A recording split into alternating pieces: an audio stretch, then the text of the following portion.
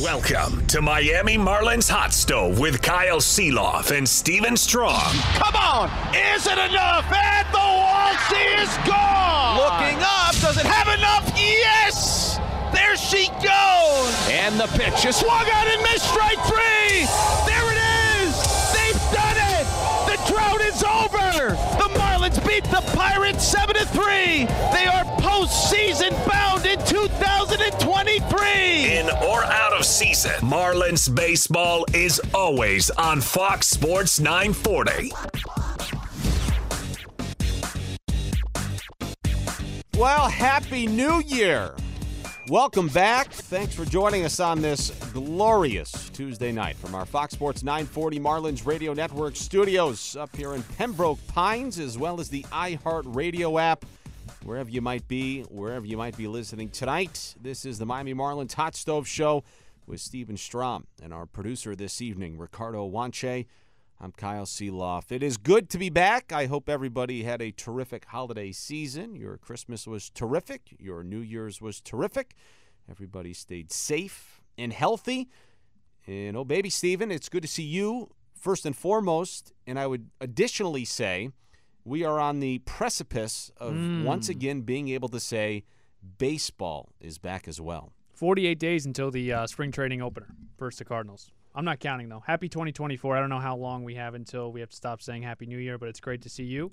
Only got a couple more shows left, like you said, which means baseball is almost here. We got a lot to get into. We got a very special guest today, so I'm very excited for the program tonight. And that special guest was only with the Marlins for 2 months and a couple of games in the playoffs last season. But it is Josh Bell who had a big decision to make this offseason, whether he would test the free agency market, would he opt into a real terrific chunk of change and exercise his player option, which he chose to do. Josh Bell is back with the Miami Marlins in 2024. We will be chatting with Josh Bell coming up in just a couple of minutes in segment 2 of the program here tonight. Stephen mentioned that the Hot Stove Show will be wrapping up soon. It's actually going to wrap up on January 26th, and that's because that is FanFest, and I hope everybody can make it out to Lone Depot Park. It's FanFest. It's presented by ADT, 4 to 10, January 26th. I know we'll be doing a live show from the ballpark from 3 to 5, but I would encourage everybody to come out to Lone Depot Park. Again, it's the 26th of January, 4 to 10 at night. I know it'll be your first one, Stephen, but it's a great, great night. Autographs, favorite players, they're relaxed, they're loose, they're comfortable. Go buy tickets, hit homers, do whatever you got to do. But that really is the start of the baseball season, and it's one of my favorite events of the year. Yeah, everyone talks about it very highly, so I'm very excited for it. It's 2 days after my birthday, so I'll be even more juiced up for it. And we've got some great players on our team as far as being able to interview. They're very good with us, and they always give us great time. So I'm excited, and again, man, it's crazy. It feels like the baseball season just ended, but there's a lot of excitement. They're starting to get some juice going. I'm excited to get back in front of everybody and get this thing going. So FanFest should be an awesome time. And don't forget about it. Again, it's presented by ADT, Lone Depot Park, Friday, January 26th. It's going to be from 4 to 10 at night. Meet and greets, interactive games, fireworks, and a whole lot more. Get your free ticket at marlins.com/FanFest. Very, very easy. It's a free event. You tell me, do you want to start with today's news? Do you want to start with New Year's resolutions for the Miami Marlins? Start with today's news, and then we'll make our way to the New Year's resolutions, because I think that takes priority right now before our 2024, I guess, resolution or prediction, whatever you want to call it. So under the direction of Peter Bendix, he continues to make changes to the baseball operations side of the front office and making new hires. And the Marlins, according to sources, have made one today, and I think Christina De Nicola, along with Craig Mish, broke the news. But the Miami Marlins are hiring Rachel Balkovich, and I believe I'm saying that correctly. Rachel, excuse me, I did some research on Google. I tried to make sure I have the pronunciation correct. But Rachel Balkovich has become the new director of player development for the Miami Marlins. Again, that's according to sources. That there's been no official statement, but I would imagine this is headed in the right direction. But yeah, I'm not going to take ownership of it.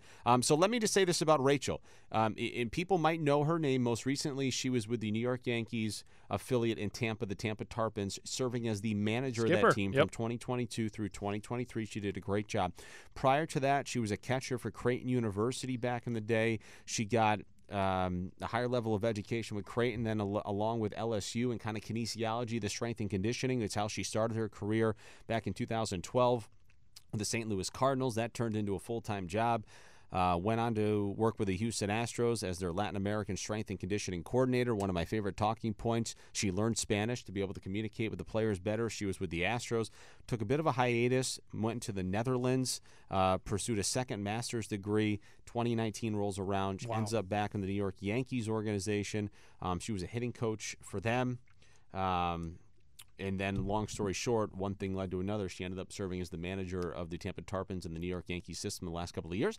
I'm very hopeful that in the coming days, maybe we have an opportunity to chat with her because she's now going from the top step of the dugout back to the front office. I would imagine this is a move that she wouldn't make if she wasn't passionate about it. So congratulations to Rachel. And if the news is true, I know we certainly look forward to chatting with her soon. Congratulations, Rachel. And I will tell you this, Kyle, this is a get on brand for Peter Bendix, right? This is another person that he's going to bring in that doesn't just do one thing well, multiple things, versatile, comfortable in different situations.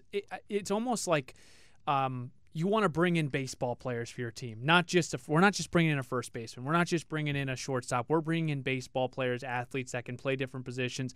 It's no different with the front office. We're seeing the plethora of talent that comes in for the front office, and they've just been experienced in different situations, in different positions, and it's a beautiful thing. You start to mix around these people, and all of a sudden, you hope to get successful results with the amount of experience that these people have. You know, the one thing I'll say, and I actually hope we have an opportunity, again, maybe soon. There's been multiple new hires and a lot of folks. There's a lot of folks I think we'd like to chat with. One of them for me would be Gabe Kapler, and I mentioned his name. To me, this hire today might have a little bit of his fingerprints on it because remember, Alyssa Nakin, if that name rings a bell, she had an opportunity to coach first base for a game for the San Francisco Giants a couple of years ago. Gabe Kapler was very kind of revolutionary and forward, progressive thinking in that regard. I would imagine maybe he's got his hands on this as well. Obviously, he had hired the first female to be coaching inside of the dugout at the big league level. So long story short, that's today's news, and hopefully we have an opportunity to chat with Rachel, Gabe, and others in the coming days. Let's transition now. It is the new year, and the new year brings resolutions. And Stephen had this terrific idea that what we're going to do is we're each going to present one New Year's resolution for the Miami Marlins in 2024. And Stephen, I would say the floor is yours. This one was tough because you can go in a million different directions with your resolution. You can say, I want this person to play this position or bat in this order or this team to do this. I stuck with what I really believe is going to catapult the Marlins to a next level in 2024, and I think it's simple. Be more opportunistic with runners in scoring position. Let's just look at how they did in 2023. League-wise, 24th in RBIs, 460, 22nd in home runs with 39, 18th in hits, 16th in batting average. As a team, Miami had 166 home runs. It was actually the most in a full season since 2017, but Jorge Soler was responsible for 36 of them. That's over 21%. So we'll start with being more opportunistic with runners in scoring position. Now, the good news here, Kyle, is that your top four batters, as far as batting average with runners in scoring position, are back. Luis Arraez, he had 434 with runners in scoring position. Jake Berger, Josh Bell, and Brian De La Cruz. The other good, and we love them, and we appreciate them for their services with Joey Wendell and Jacob Stallings. But Joey Wendell hit 178 with runners in scoring position, and Jacob Stallings 175. So again, it's almost addition by subtraction. You bring in Christian Bethancourt. You hope Nick Fortes has a better year. So I think that's where I'll start here because I felt at times when the Marlins struggled, it wasn't really – it went through a stretch where it was the pitching. But I thought at times the offense got stagnant and it felt very difficult to score a couple of runs per game, particularly in that out of the All-Star break. I think being more opportunistic with runners in scoring position is going to be the New Year's resolution for Miami. And I think that'll be a resolution for many teams as well, but it's a terrific one. It's obviously an area in which if you don't capitalize upon it, it can become a conversation and a sticking point and a talking point on a nightly basis if you're losing close games. That's something the Marlins did not do at all last year. They were just incredible in all of the one-run games. So being more opportunistic with runners in scoring position, I think it's great. I think the Marlins are going to need a little bit more power, and we'll see if they're able to find that. Go ahead. Let's hear it. So I took a different approach, not offensively. I'm going to go to the pitcher's mound. The Marlins starting pitching staff, for all intents and purposes, was very, very good last year. But they ran out of starting pitching. And not only did they run out of it, they did not log enough innings. The Miami Marlins logged 818 innings from their starting pitching staff last season, which ranked 20th in baseball. So that's the bottom third. Well, I guess one shy of the bottom third if 21 through 30 is going to be the bottom third. Sure. My New Year's resolution for the Miami Marlins, and I understand while I say this, that this is going to present some challenges and difficulties, is to find a way to log more innings and get more innings from the starting staff so you don't start blowing through a bullpen. It's very difficult, but when you rank in the bottom half of the league in innings from starting pitching, at some point that's going to tax a bullpen. Mm-hmm. Which it did. I say all of that, and I'm also very cognizant that upcoming this Friday is the MLB arbitration deadline. And you might be like, wow, that makes a lot of sense. I understand that portion may not, but I say that, and here's why. 11 Miami Marlins are arbitration eligible. One of them is Jesus Luzardo. That's a guy that continues to have his name thrown out there. So while I sit here and say my resolution would be for the Miami Marlins starting pitching staff to log more innings than they did last year, this is all contingent upon what that rotation looks like. Absolutely. With all of these arbitration Absolutely. eligible, Yep. 11 guys that are arbitration eligible, that's a lot. What's going to happen to a Jesus Luzardo, right? That's about $6 million people think he's going to be owed in arbitration. You know, I thought about that. I just think in some way, shape, or form, thank goodness this isn't my job or your job, but they've got to find a way to get more innings from the starting pitching staff. Yes. So let's talk about that real quick, because there needs to be context provided to it. I agree with you. Of course, they need to go deeper into games. I think Skip almost looked at it as quality over quantity, given the certain context and situation. 2-3. Let's talk about Braxton Garrett, Jesus Luzardo. Just those two right there. Those guys were on career limits on everything, right? They're 25 years old. So I think you'll see that next step with them. So I do think that those two will have a boost. And then Yuri Perez, who came up in May, and you had to sort of baby him is it's too negative of a connotation, but I think they really had to accurate, watch. and he's going to get babied again this year. Yeah. Okay. So then that was 91 in the third innings. Yeah. So what? He's going to give you 130? Sure. That's another 6, 7, 8 starts. The other inning eater was supposed to be Johnny Cueto, which went very poorly this season. So when you look at it as a total, I agree with you. This team, they're starting pitching at least. They need to have more innings. They've got to put together better, I think.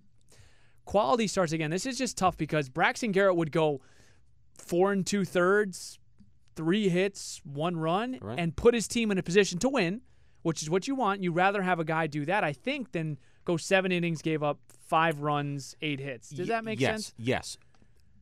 You're absolutely correct. But when you take a look at the full scope of 162 games, you've got to put up more innings. Absolutely. And I would say this. Just take a look at the current 5 starting pitchers right now. Jesus Luzardo, if he's here, no concerns. I'm not willing to put him in the mix right now. I think there's a very real possibility that he gets traded. This is a guy, multiple years of arbitration now, a little over 3 years of service time, going to be owed about $6 million this year. A team like the Yankees or Twins are salivating. You know, and Yep.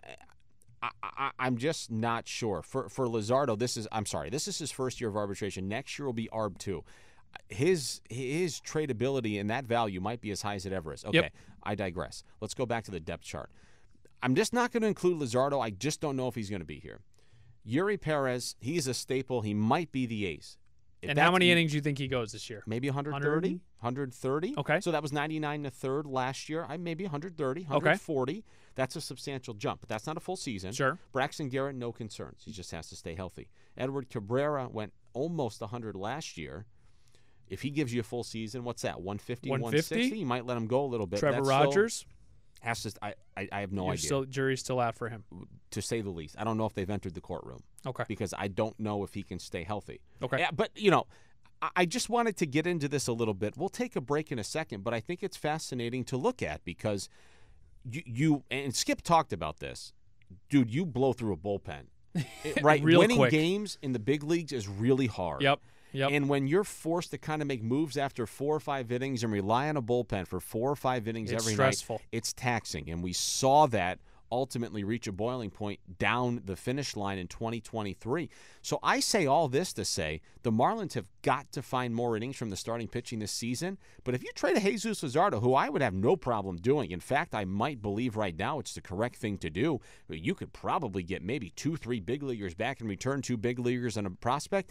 I'd be very curious to see how Peter Bendix and That's company. how Tampa's done it, Kyle.